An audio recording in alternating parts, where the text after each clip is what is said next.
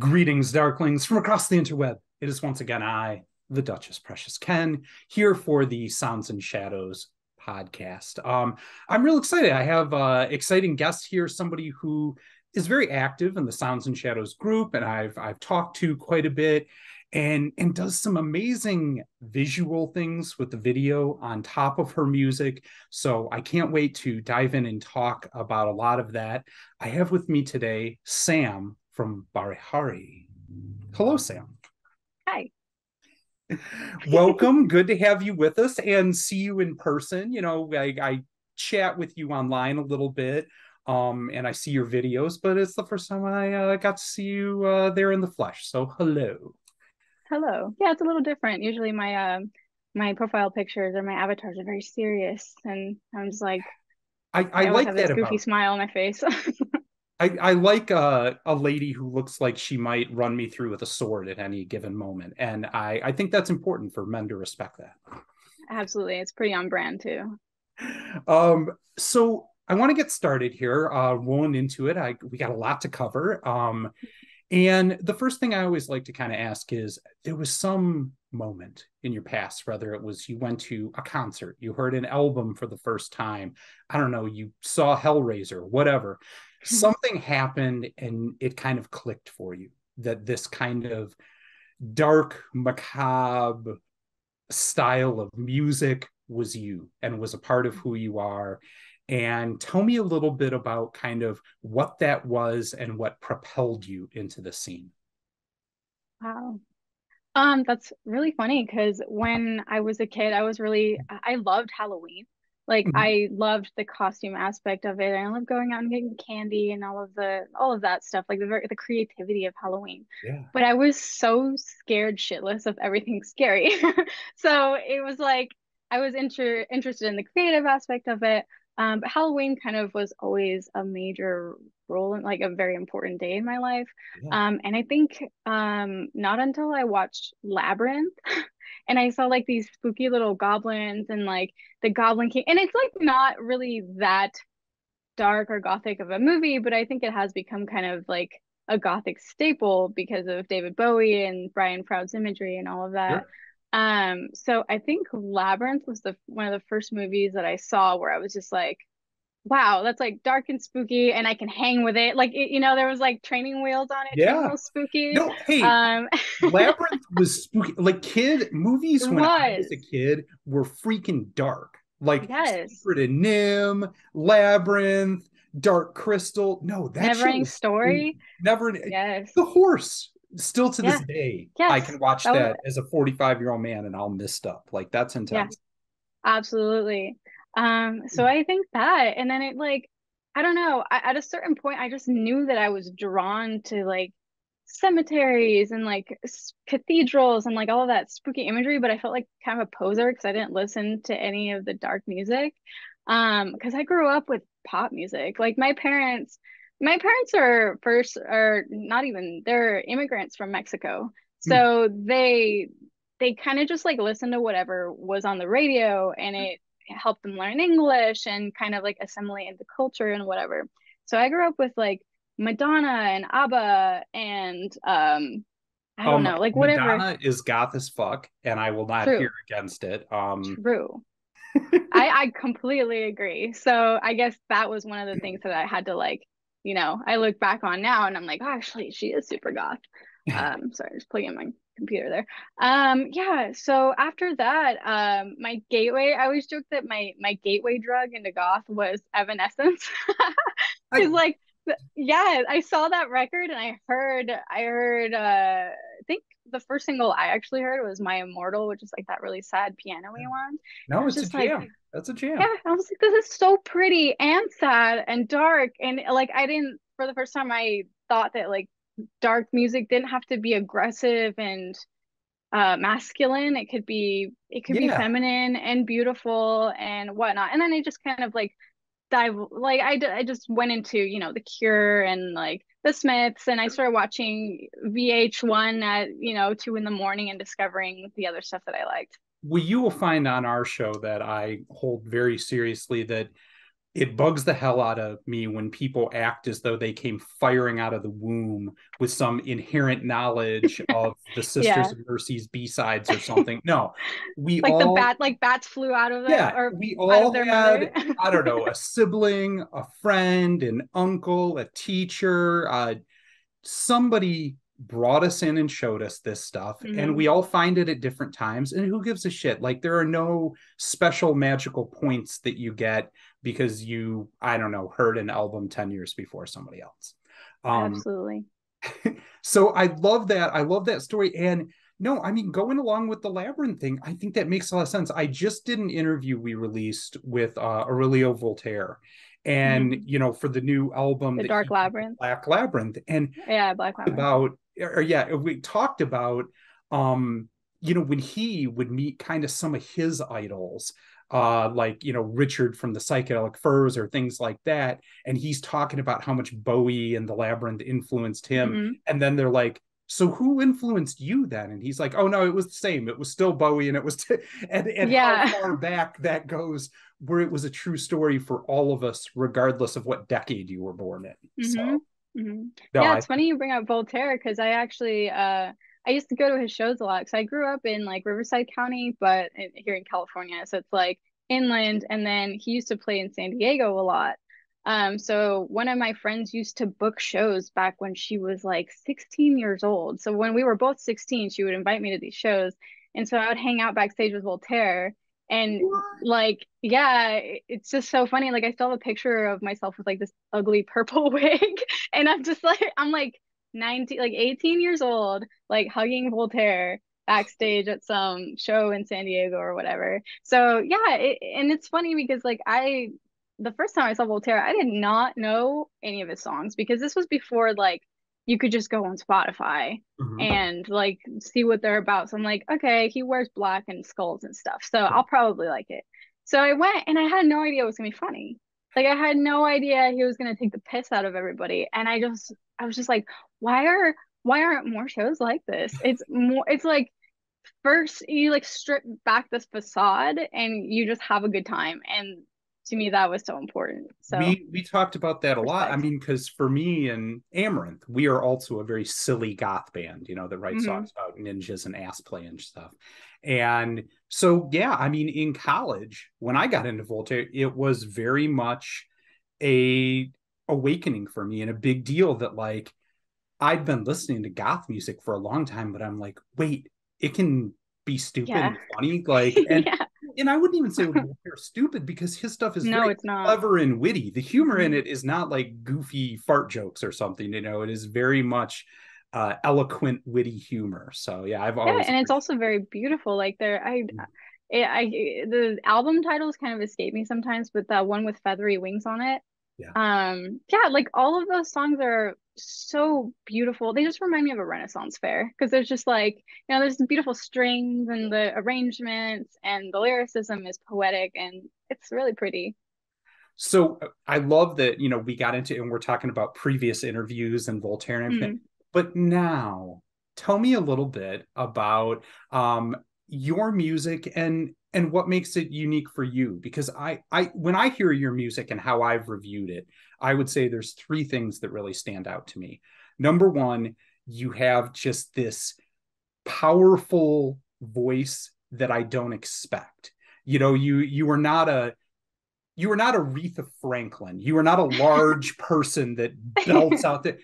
But then when you do it, it cuts like a laser. You have a very focused, strong voice. So that's one thing. Number two is the fact that it's so real. I mean, the music is somewhat dark pop and upbeat a little bit in a lot of ways. But when you listen to lyrics and the subject matter, you lay it all on the line for everyone to hear of kind of your trauma, your Mm, experience. And I think there's something captivating about that, in that you can always tell when someone is giving you the real dirt of their soul unburdened. And I think mm, that's not. And then the third thing that I can't wait to get into later is all the visual stuff you do that you make yourself DIY, like all the costumes and effects and in the videos. So tell me a little bit about what it looks like when you have an idea that sparks and what it takes to turn that into a song. Wow, good question. I always joke that I'm a failed theater kid. So, like in high school, I really wanted to be in theater. So I took theater classes but I just like didn't have a very I don't know how to put it, like a clean look because I was goth in high school, so I had like black hair and bangs and like red streaks and like black eyeliner all the time, and I was just kind of like my look, so I would go for auditions and I didn't really fit any of the parts and whatever. Sure. And I was also super shy, but I did get That does into hurt in you in the theater a little. yes, yeah, but because of that, I got into improv comedy. So I just kind of like learned that I work best when I'm just like improvising, I Yeah, guess. sure. Yeah. So I guess to answer your question is like I write music. I've never considered myself a musician. I just kind of write from like a theatrical perspective. I'm always interested in like world building or like the music that I've always been drawn to the most has a very strong, not even, it doesn't even necessarily have to have like a strong visual. It just has to paint a picture. Like you can listen with headphones, close your eyes, and you feel like you're transported It's a narrative. into It's a another narrative. world You're or telling a story. yeah. Yeah, or even, there's just like something about it that doesn't just feel like radio music, radio rock, whatever. It sounds like they did it with the intention of creating this like alternate reality, I suppose. Now, do you, and that's very interesting for me because I there's parallels with kind of how I write and how I do it in that. Do you actually like kind of storyboard your song idea? When you say use the word world creating, so as somebody Mm, who is a dungeon master and likes to, nice. it made me think of that. Do you kind of, I don't know, get a spark of an idea and you really kind of write out almost like an image or a story that you kind of put out where you're like, okay, now I'm going to add music into this. I'm going to make the lyrics fit. But first, you kind of put together the idea of this story you're trying to tell. Actually, I don't think so because like I was saying about improvising, like I feel when I try too hard to be like, okay, this is the idea and it's gotta, pan out like this. Yeah. It just like creates too much of a constraint and like too much pressure on me to make it fit that exact idea. So most of my songs actually come from like I'll be having conversations with people and then they'll like maybe throw out an idiom that I've never heard before or that I have heard before then I just like really stop to think about it and or they phrase something a certain way and it'll just be like a few words that my brain just kind of like hangs on to. And so I'll kind of go into songwriting with like that idea in mind and then I'll like ask myself what it makes me feel like what kind of topic does that evoke and then with the improvisation thing, I just kind of improvise and then I realized like that's what I'm feeling. That's what that phrase made me think of. I had to let that out. So I guess it's very like haphazard, No, no, that makes accidental. sense, and it speaks to the ADD in my heart as well. Oh my God, I'm like too much of a plan. A plan? Who needs A one of those? plan. I'll use Napoleon's plan. First we show up and then we see what happens. I'll Actually, go it out and worked find really out. bad for Napoleon, so that's a bad example. But It still. did, yeah. And I hope it works out better for us. Um, okay. Next thing I want to ask about is you kind of brought up that you're there in LA and that, at a young age, you were going to concerts around San Hmm. Diego and play. It's kind of a unique thing there when you're talking about places like Berlin, New York, LA. Hmm. Look, if you're in the arts, it's a different vibe in cities of that magnitude and also the artistic slant of them. How do you think that kind of shaped you? Do you think that was kind of a part of your artistic journey that when I hear Motley Crue, it Yeah. sounds like Los Angeles. There is a bit Hmm. of that city that do you think that that's a part of your music where Los Angeles or California has kind of shaped the music you make, or do you think you would have told the same stories if you would have been anywhere? Huh.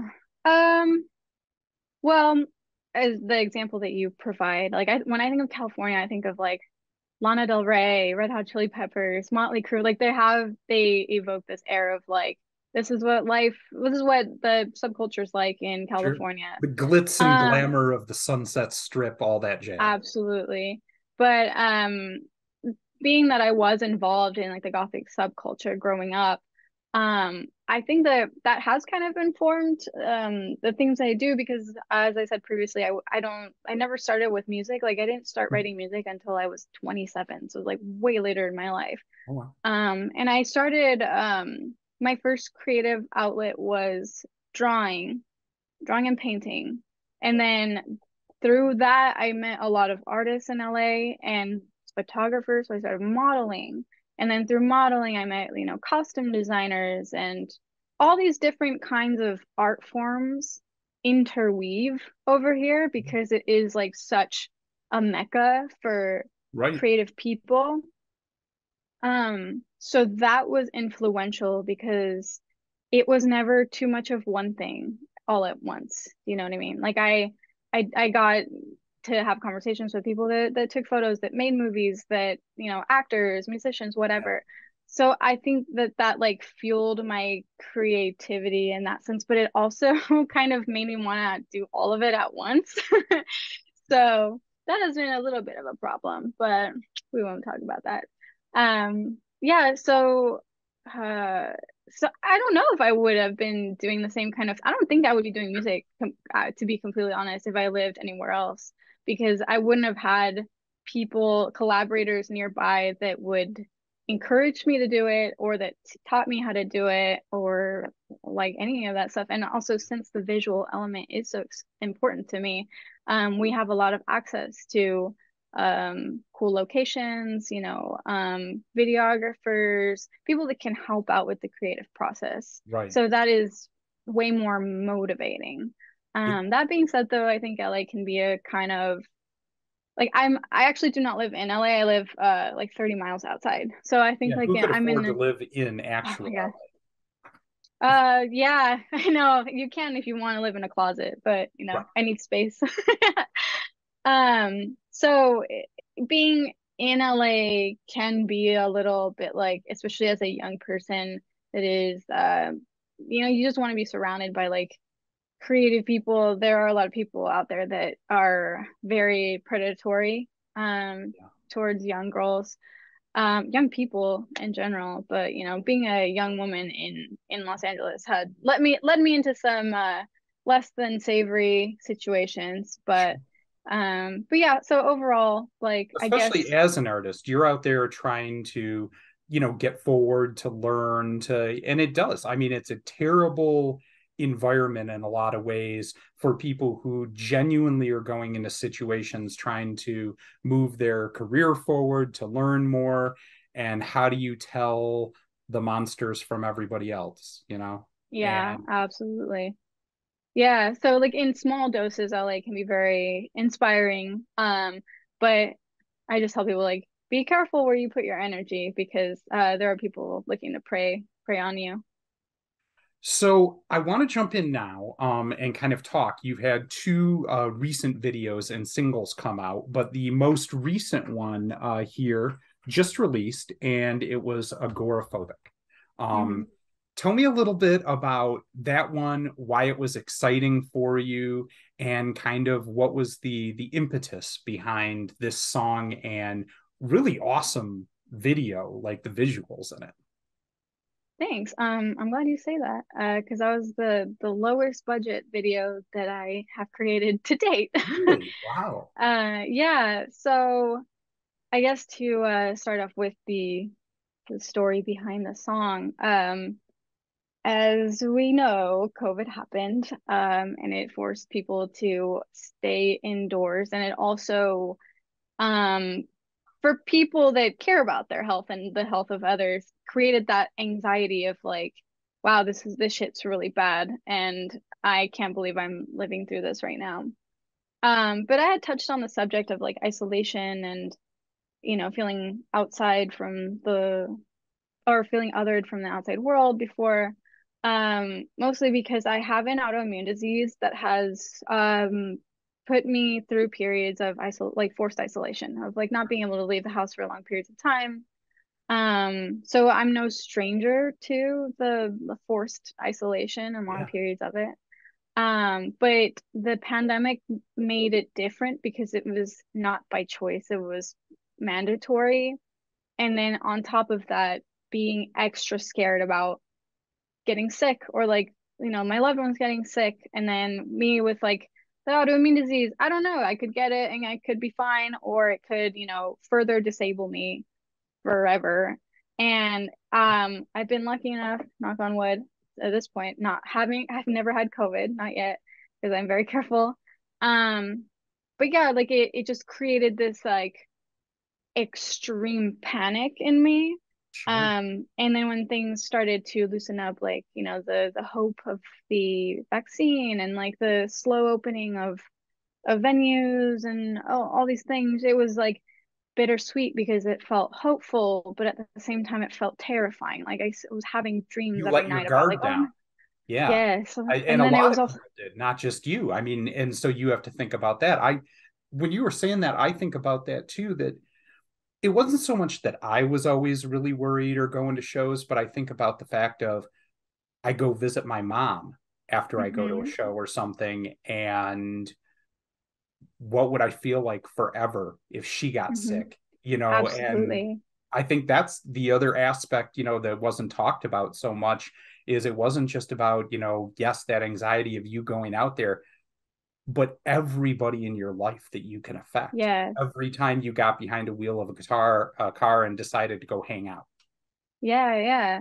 And it was like bittersweet because like I didn't want to stop people from going out and living their lives, but like, and at the very beginning with the first two vaccines or whatever, I, like a lot of other people, thought we were like basically immortal. I was like, oh, we can't get it now. We can go hug and Right. go to shows and whatever. And then when the news started coming out, they're like, actually, it's not as as impenetrable as we originally thought. That like panic kind of just like seeped in again, and then I just like felt like um that just agoraphobia. I was just like afraid. Like I was finding myself getting like anxiety attacks at the grocery store, or like if my boyfriend was gonna go to a show or hang out with a group of his friends, I'd be like, I'm not gonna tell you not to go, but I'm like terrified and I just wouldn't go. It was just like it's just misery. It's just like this terror of the outside world and other people, and I just noticed that people became a lot more like short-tempered behind the wheel and like Mm-hmm. a lot more selfish because when the mask mandates kind of softened, everyone was like, fuck everyone else. I don't want to do it. I don't Right. want to do this anymore. And then it just like all those feelings on top of the news just being fucking horrible all the time. I was just like, I fucking hate people. I do not want to go outside. And this is really bad because I have to go outside if I want to live my life. So it's just the song is basically about that push and pull of like, I know I need to get over it, but at the same time I'm scared and oh my God, what do I do? Yeah. I think a big part of what you're saying, and heck, like 4 years later, I think this is still very true in terms of the bigger collective mindset people have, because we don't see folks much. I mean, I work from home. Like I Hmm. have Rachel around, and I'm lucky that at least I have one human I interact with on a Yeah. regular basis, not over video screens. But for a lot of people, you just don't. And I think when you don't see people, shake their hands, give them a hug, like it is harder, I think, to remember to think beyond yourself because you Hmm. just don't have contact like we're used to all the time at the grocery store or whatever. Yeah. So no, I love that, and I love the idea of it.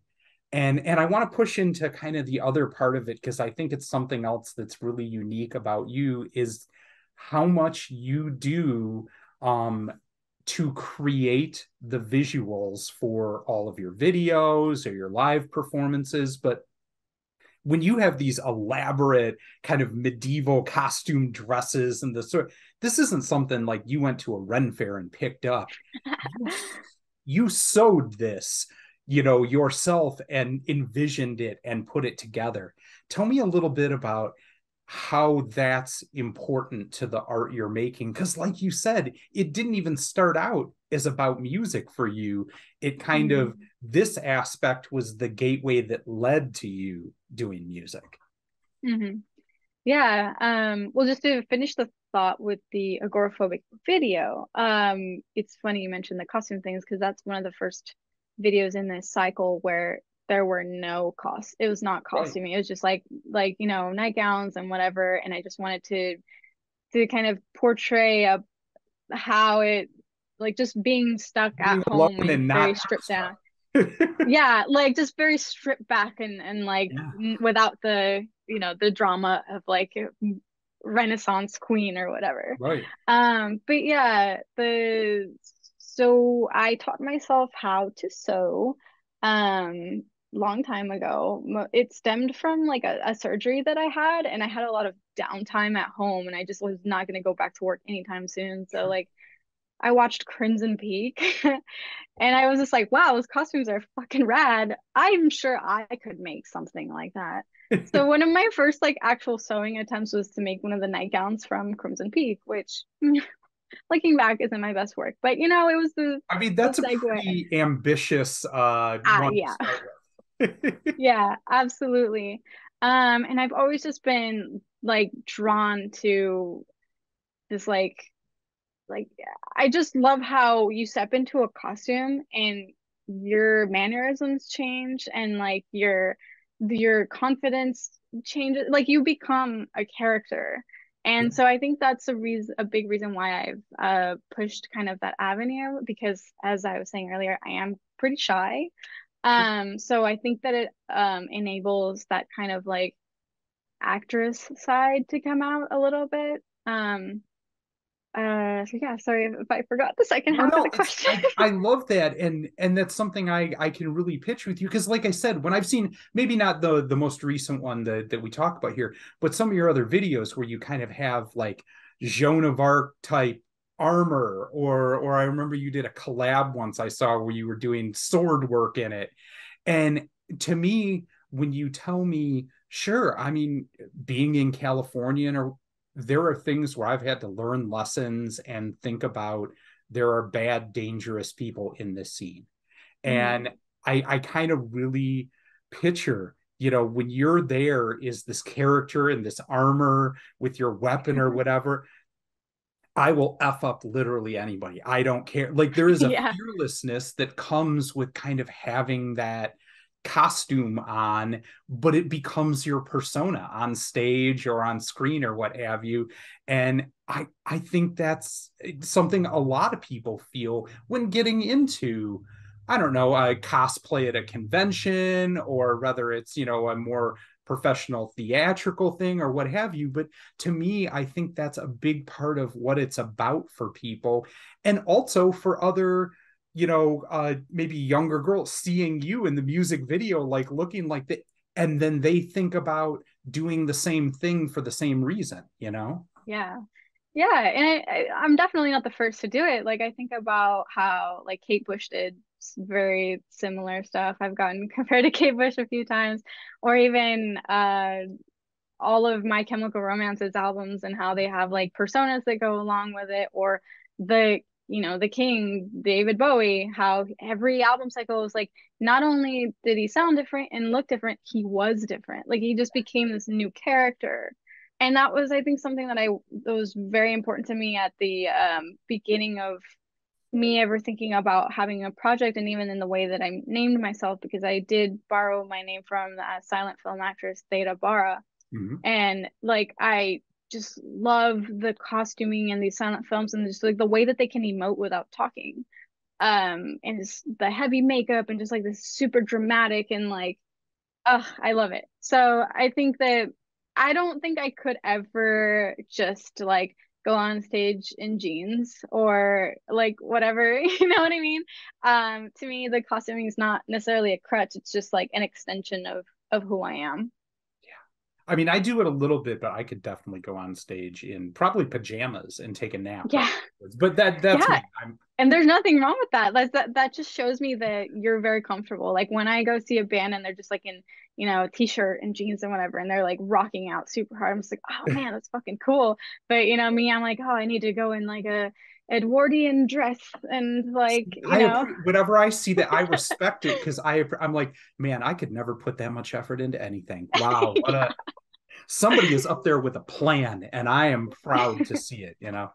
Um, so we are to the point in the interview now, before I want to spin out here to the new video, and give everybody a taste of that, where we're a music review page first and foremost. And so I always kind of like to hear if there's anything that's inspiring or to you, whether it's maybe some of your mates at Remission. I know that you Mhm. are on Remission there and release things there, or somebody you've played with or just heard recently.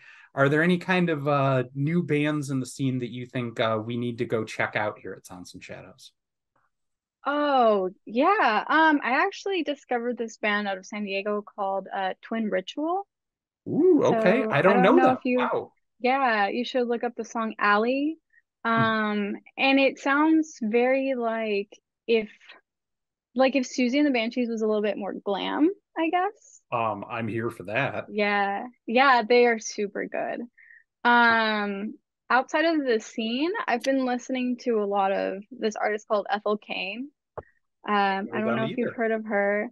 Yeah, she's a singer out of Florida, of all places, but she has this album called Preacher's Daughter that is a concept album that you think is like this beautiful love story, but it actually is like about her leaving her hometown, hitching a ride with somebody across the country, and then eventually they cannibalize her.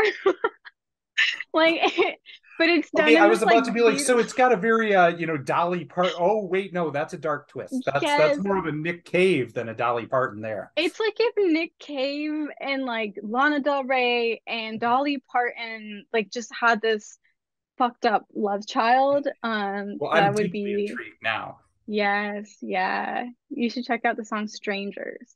But I honestly think if you're gonna go into it, you need to experience the full concept album. Yeah, I'm gonna go check that out for sure. This has been so great getting to chat with you and talk with you. And I always, like I said, we're going to spin out here to the new single Agoraphobia. But I look forward to the new releases coming out. And where can people go to find your music and check you out? Well, right now I'm trying to push Spotify, so look me up, Bara, as well as YouTube. You can see all of the videos that I've made. Yeah, so just keep your eyes peeled on there, and then I also have a record coming out May 26th, so it'll be on vinyl through Remission Entertainment. That's awesome. I'm so excited. He does such a great job too of finding things that I would go get on vinyl, but would usually never be an option. Yeah, And so I'm so happy for you that I'm gonna have to go get that wax. Like I can't wait to go get it on vinyl. That'll be great. All hell right. yeah. So all of you out there in interweb land, please like and subscribe so you can learn about more great artists like Sam. And everybody out there in interweb land, keep it dark, yo.